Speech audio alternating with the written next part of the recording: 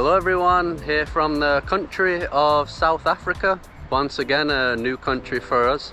And we're in Cape Town. We've already been here a few days, but I've just been recovering. For those of you that watch this channel, you'll know that I was a bit sick in Namibia, where we were previously. Some sort of cold. I don't know what it was. And right now we're at a park called the Waterfront. Definitely enjoying the milder climate here. Yeah, in Namibia it was extremely hot. But here the weather is being great so far. When it's sunny it gets a bit hot, but just like normal, not extremely hot. And when it's like this, it's a bit chilly. We even brought our coats. Yeah, I think now it's just around 22 degrees Celsius, and I think at max it's only getting to around 27. Namibia was like 40, which is dangerously hot. So yeah, definitely enjoying this weather down south. So we're just gonna walk around here a bit. I think this is like a mall, Victoria Wharf. I guess that's named after Queen Victoria, since the Brits colonized this for a period, this country. Where are we at here? Yeah. Okay, it looks like there's a few sites. This looks like an interesting area.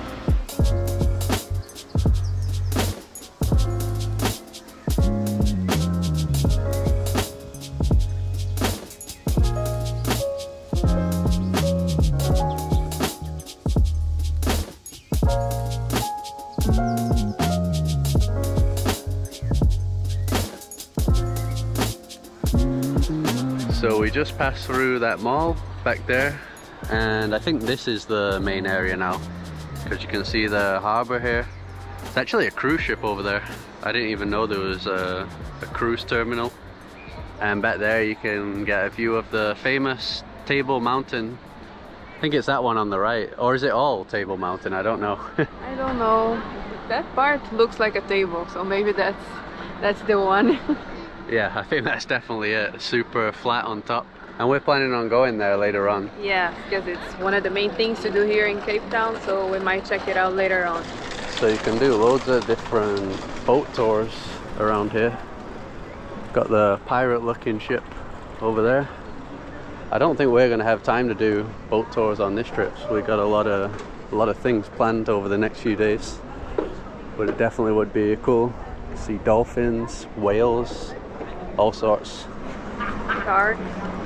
Sharks? Yeah. I think here you can go like inside the water on like a cage. Like a submarine. Oh yeah, like I've seen that before. And the sharks come next to you, but I wouldn't do that. Not at all. Yeah, I've seen videos of that before where you're in the cage. I don't like the idea of that either.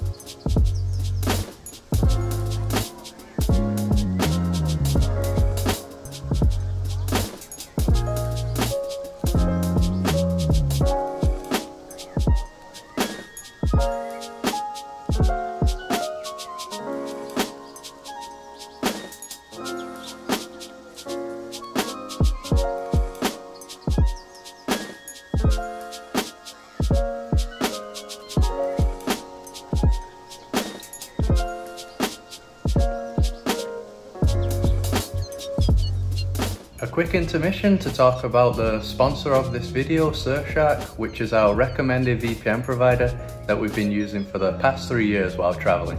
Even when we are not on the road, it is one of the most important apps that we keep on our devices. Surfshark allows us to have a private connection, keeping our personal information and sensitive data safe from potential hackers on any network that we connect to.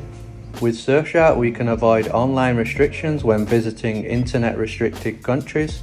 For example, when we traveled to Turkey, we could only access some online booking platforms by using a VPN, so Surfshark saved us a lot of headaches when booking accommodations. Besides that, Surfshark gives you access to all Netflix libraries. Depending on the country that we are in, we have access to limited series and films on Netflix, but with Surfshark we can set our devices to any location, and that way we can watch all the series or films that we want. With just one single Surfshark subscription, you can connect to unlimited devices for your entire household. Click on the link in the video description, which has the discount code JUMPINGPLACES to get 3 months for free, and that also includes a 30-day money-back guarantee policy. So that's cool, we got some seals here. Didn't need to do the boat tour for these guys. South African fur seals. Looking very lazy. And smelly. Lazy and smelly. There's one swimming around here somewhere too. Oh, he's back there. It says here that the male seals can weigh up to 300 kilos and the female ones only weigh 75 kilos. Massive difference. They can stay underwater for about 30 minutes before surfacing, but tend to dive only for a few minutes at a time.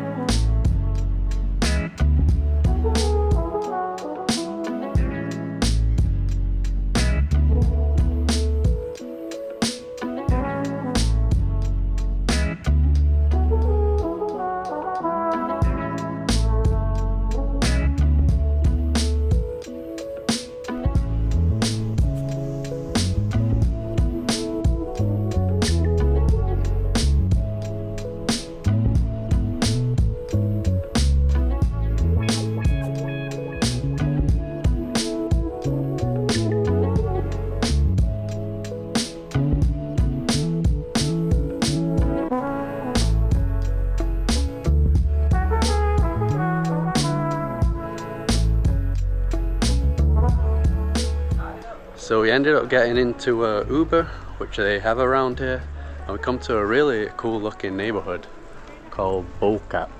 I don't know if that's how you pronounce it. As you can see, it's extra colorful, also known as the Malay Quarter. So this neighborhood was established in the 1700s. At the time the Dutch ruled here, and they had trouble trying to enslave the local indigenous groups. So they brought people from Southeast Asia, like Indonesia and Malaysia, where the Dutch also had colonies at the time. They brought the people and they were the ones that lived around here, which is why it has the name the Malay Quarter. So I think even now the Muslims are the majority, over 50%, but there was a time where it was 100%. They were the only ones that were allowed to live in the neighborhood. And even from here we can still see Table Mountain. I think we're even closer now. Probably see that massive thing from almost everywhere in Cape Town.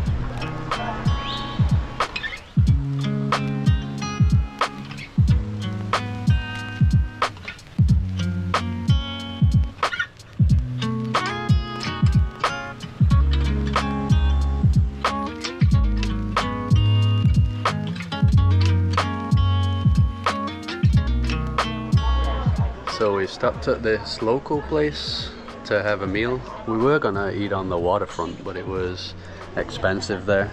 I don't know how you pronounce the name, Bismillah? Not sure.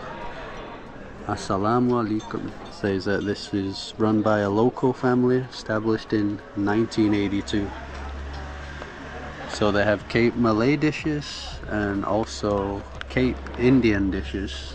So I went for a Cape Malay dish called sago bready. So this is like lamb in some sort of stew, and there's the sago pearls, which is like tapioca, cassava. And I went for roti. Could have got rice as well. And that was 155 overall. And Carol went for the Cape Indian dish. Yeah, fish curry, 165. Smells great. Yeah, so this is like one of the famous dishes here, Malay dishes. Yeah, it's amazing, the stew, taste of the stew. There's also some potato in there. It was spicy. Yeah, quite spicy, but really good. This is actually the first time that I'm eating fish curry. I usually, when I'm at like eating Indian food, I usually get the vegetarian ones. But this is really good. I love it. And I went for the chai tea, 35. I haven't had this in a while. I think in India I'd have like 2 or 3 of these every day.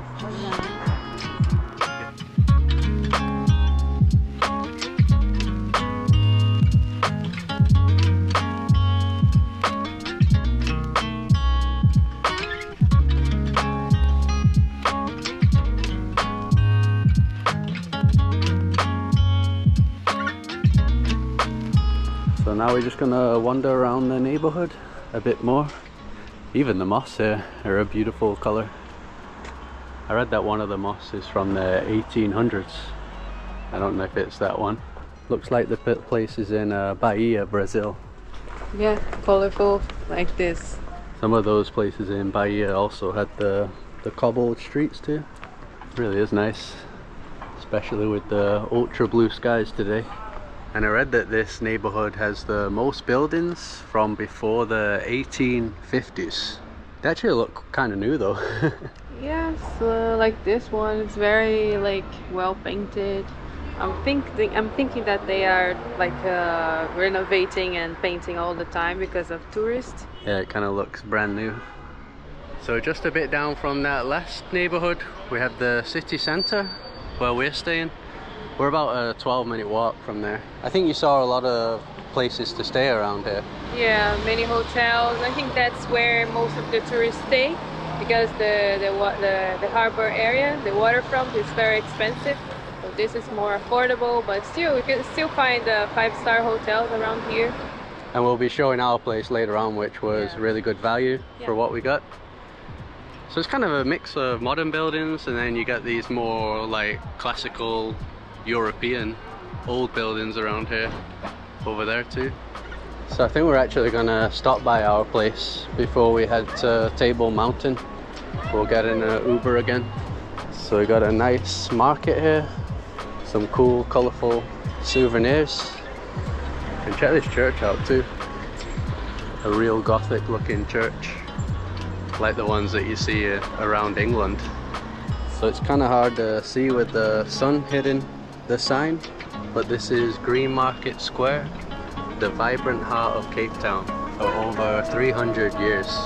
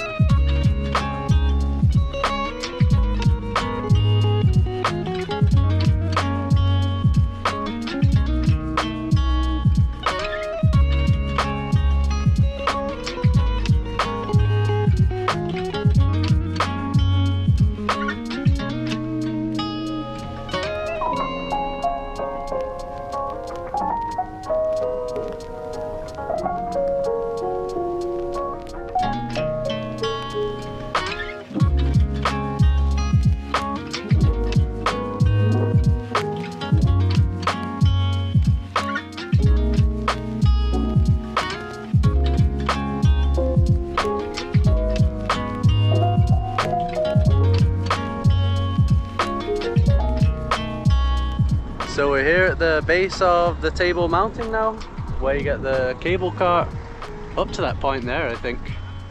Seems like it's pretty packed because there's car parked all the way down the road here. And it was 65 to get here in the Uber, about a 15-minute drive. Or to get amazing views from here though. without even going up. It's going to be windy up there if it's already this windy here. Already windy here. That's why we brought our jackets. Yeah, I think it'll be pretty chilly up there. So we just got the tickets. We bought them here, but you can buy them online if you want. And those are $3.60 per person. And that's to go up and down. She did ask if we're going up and down, so I don't know if that means you can walk down or something, but we're going up and down.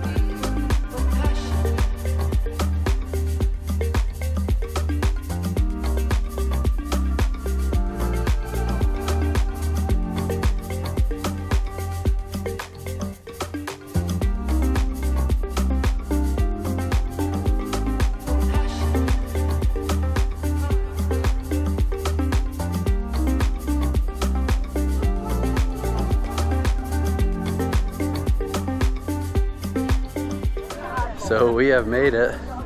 Wow, what a view. We are above the clouds. We couldn't even see the clouds on this side. No, only here. There's more over there. Yeah, I don't know if they're coming in. On the side that we got the cable car over there was no clouds at all. Can even see some beaches around here. When we make another video around this area, we're hoping to check out the beaches. So we're gonna walk around and try and get all the angles before the clouds come in. They might never come, I don't know. The tablecloth. That's what they call it, you said. Yeah, when there's like a layer of clouds that come above this place, I think they call the tablecloth, and that's what I see.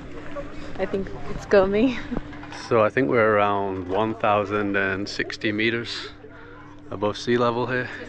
So I think our plan on the other day is to drive around all this area here. Yeah, there are many hikes to do, but we might do one. I don't know if we have time to do more. It's a very good place for nature lovers, because as you can see, it's just so beautiful. So you can drive all the way to the bottom and loop around. That'll be another video though. I think there's a wedding going on over here. Looks like a wedding. Nice place for a wedding. Oh yeah.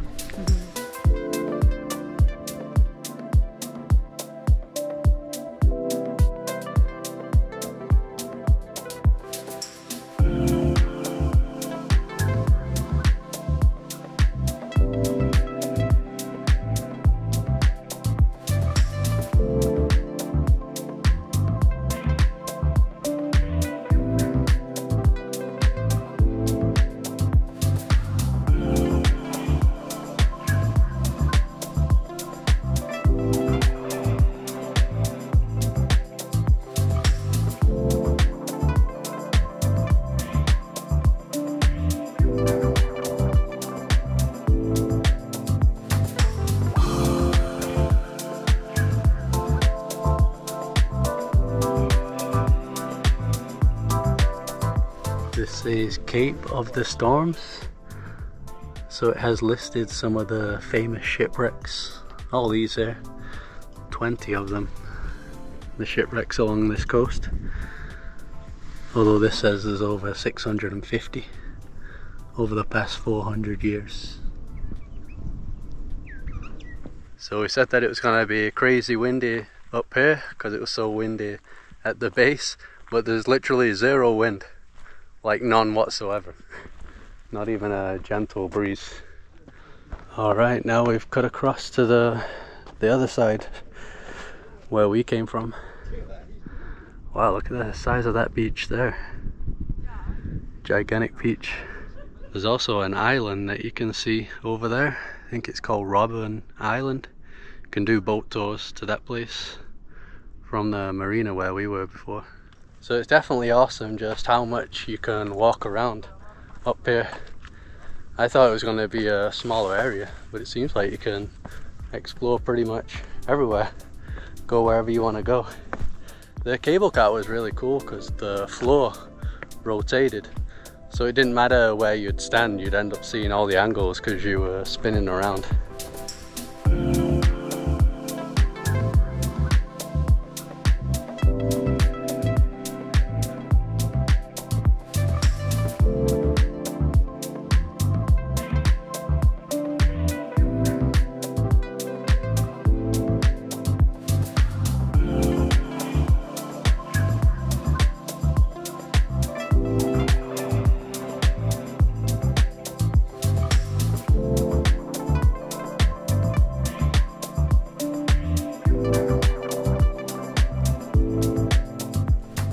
So I think this will be as far as we go today. Not sure if you can climb all the way over there too. You can see that mountain in the distance. There's some trails there that are visible even from here. So I think that's Devil's Peak, another popular place to hike. Yeah, before I came here, people would come to us and say, oh, since I'm from Rio de Janeiro in Brazil, they would say that Cape Town is basically Rio, but in a different continent. And that's what we were expecting, but I'm not sure if because I am from Rio de Janeiro, born and raised, I don't think it's like the same. I see some similarities, of course, the mountains and like the fact that there's like big mountains in the middle of a big city.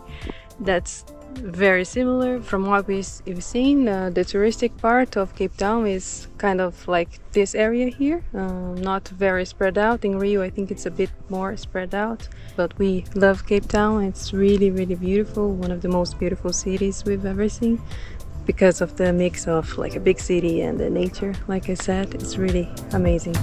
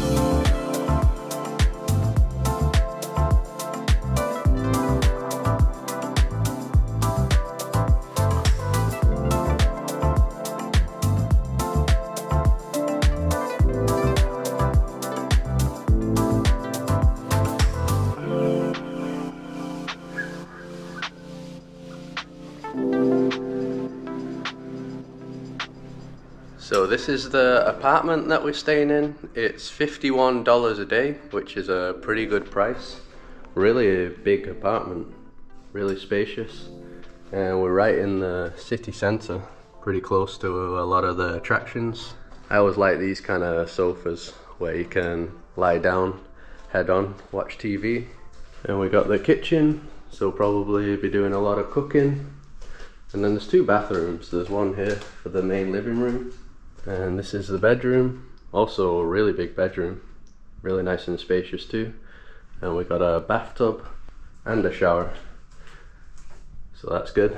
The internet also seems to be pretty good, and here they don't do what they call load shedding. South Africa seems to have some sort of like electricity issues, so some accommodations can't provide you with power or electricity the entire day. But I think here in the downtown area, because it's like the business district, they always have power, so I don't think we should be having that issue here. And I'm not sure how safe it is here at night. We have noticed that the homeless situation here is really bad, especially in the downtown. There's a huge camping area near some like fort looking place. I suppose it kind of looked like, Skid Row in California, that famous place. It's kind of like that, so there's a lot of beggars. A lot of people that seem like they're on drugs. So when you're walking around, you're constantly passing them. That doesn't exactly mean you're unsafe, but yeah, there's just a lot of that going on, that's all. And overall, it's been a really good day, first day here in South Africa, and there's more videos to come. going to be exploring more of Cape Town and also doing a safari here, so looking forward to that. If you like this video, drop a like as usual to support us, subscribe to see more videos like this, follow us on Instagram and Facebook, and we'll see you around.